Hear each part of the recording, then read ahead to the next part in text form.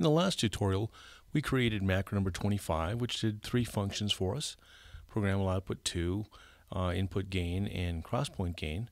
And we could very easily create another macro that would do just the opposite of that. And since we're still in Notepad, we can copy those commands and paste them in. Now what I'll do is I'll change this to macro number 26, and I'll change this to input control off, and I'll make this one input control on. Now here I'll change the programmable output of number 2 to 0. I'll change the input gain of 2 to 0, and I'll change the crosspoint gain to -70, which will disable the crosspoint. So now, very quickly, we have a second macro that does just the opposite of what macro number 25 does. So now if we wanted to assign a button to run this one of the commands and another button to run the second of the macro, so macro 25 would be run by button 1, macro number 26 would be run by button 2, we could do that in code, and let me show you how that's derived. I'm going to connect to the Aspen control panel, and we'll connect via USB to a 1624. And we're going to go to the rear panel control, and we'll see that we are connected here via USB, and you also see the device number and the serial number and the version of the firmware, as well as with the current preset that you're in case you didn't know that. So let's go to rear panel control. And right now button number 1 and button number 2, they're not assigned to any particular functions.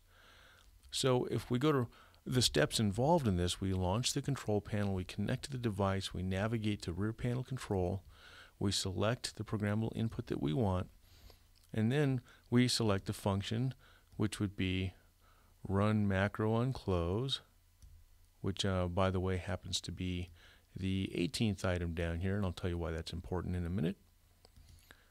We select that, and once we select run macro on close, then we select the macro number that we want to run. In our case it would be 25, and we hit enter, and it shows input 2 control. That's how we would do it normally. Well, what if we want to do this via code? Well, let me show you how that works. I'm going to change the function back to none. And if we go to the help, go to Aspen reference, and we go to Aspen control, and we select the 1624, and we go to programmable I/O. You'll notice something that I have in here. One of the commands is programmable input definition. This is where we can define what the programmable input can do, much like we select the programmable input 1 here, and then select the function, and then select the macro. Well, we can define that here in a line of code. Programmable input definition, I selected that, so it shows me all of the help for that.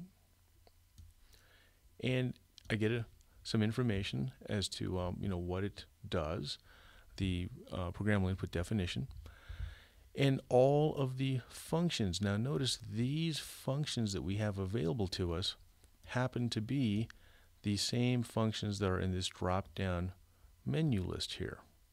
That's how I knew that run macro on close was number 18, which is right here, run macro on close. So to set up a command, you get examples in the help of how you would do that. It shows what the different functions do. And then down here at the bottom, you get information as to how to set up the various commands. So we want to run a macro on close.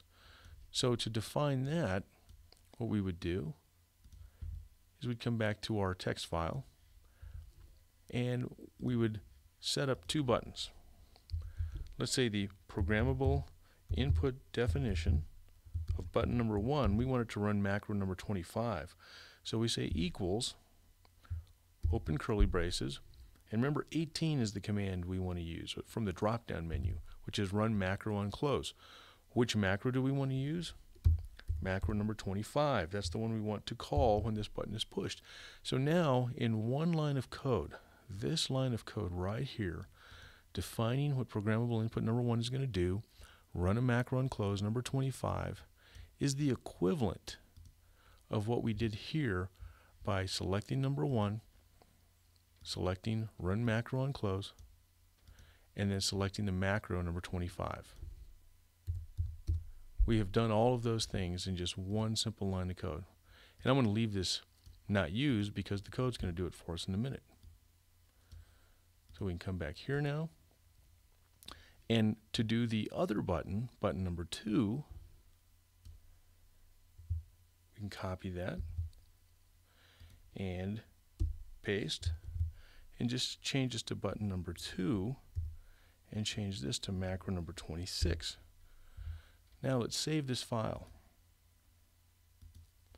And we want to now play back this file into our Aspen box. Well, notice that you also have in the full control panel the command terminal. You can get to it by clicking on Control-T as we discussed earlier, or you can simply click on the tab. And when you click on the tab, under File, Playback becomes active. Under any other tab setting, you'll notice that Playback is grayed out. However, in Command Terminal, we can now play back a file. So if I go to File, Playback, and I now select Test Commands, and I click Open, you'll notice here comes all of the macro files and also the definitions of the buttons. So let's have a look now.